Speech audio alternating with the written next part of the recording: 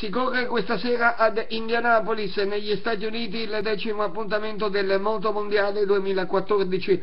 Ieri le prove ufficiali per stabilire la griglia di partenza, con la pole al Cannibale Marquez, 1:31.619, decima in carriera, ma l'Italia sorride con il secondo posto a sorpresa per Andrea Dovizioso, 1:31.844. Quinto Valentino Rossi, che riscalda parzialmente il nono posto nelle libere, deludente invece il settimo tempo per Andrea Iannone. Partenza della gara alle 20 ora italiana.